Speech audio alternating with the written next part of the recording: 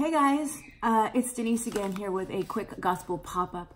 I was actually on my way to church today. I have a few more minutes before I have to leave.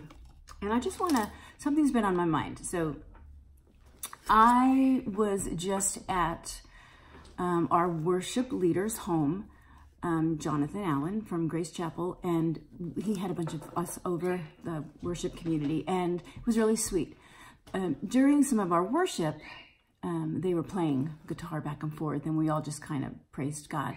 And during that time, God gave me a word, and I was a little afraid to speak it, so I didn't, but I did before I left. So the word was, and I woke up this morning, and it was still in my heart, and the word was, God is saying, reach in and grab hold of the gold and everything I have in you, I've planted in you, even in the darkest moments. Even in the darkest places, I've hidden my gold. And I keep thinking about that because isn't it right that, I don't know about you, but when I have come to the dark places in my life, I've run. I don't stay in those dark places, or I haven't stayed in those dark places in the past. And God is saying, even in the darkest places, there's gold. He says, not only will I not leave you in the dark, but I don't want you to leave me in the dark. God doesn't want us to leave him in the dark. Because guess what? Where are we going to go? We're going to go back to whatever it was we did when we were in the dark. We were going to go back to, I don't know, whatever that thing was. For me, I'll get a bottle of wine and I'll drink the whole thing. Whatever that thing could be or could have been.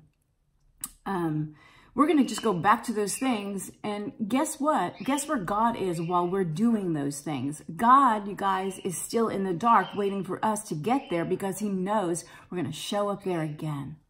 God never leaves us. He never forsakes us.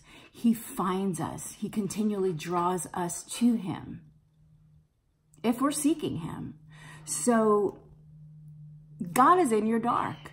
I just want you to know that. He's in your dark, waiting for you, because he is the light in your dark. And what God wants us to do when we get to that place where we just want to run or hide, or we feel like we can't go any further because all we see is darkness, that's when God is saying, dig, dig deeper. Because in that deep place, when you keep on digging, you're going to find the gold that I buried there in you.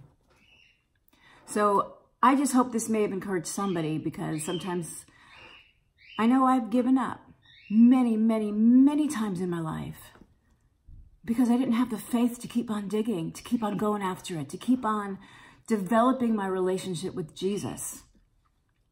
But the bottom line is, you guys, Jesus loves you and me. He died on the cross with his arms open wide, saying, come on in, come on in. He didn't die on the cross with his fists, with his arms all folded up. He's a loving, giving, receiving God. So I just want to encourage you the next time you get to that place, or if you're in that place right now where it's dark, you've gone so far, but all of a sudden you've hit a wall and you're like, I don't see hope. There's nothing. I want you to keep on going. We have to keep pursuing him in order to get the prize, the gold, to get to the other side of what he's got for us. So I just hope and pray that we'll keep doing that. So God, I pray that you would just continue to give us eyes to see what you want us to see, ears to hear what you want us to hear, tongues that speak your truth, and hearts that follow you. Until next time, see you later. Bye. On my way to church.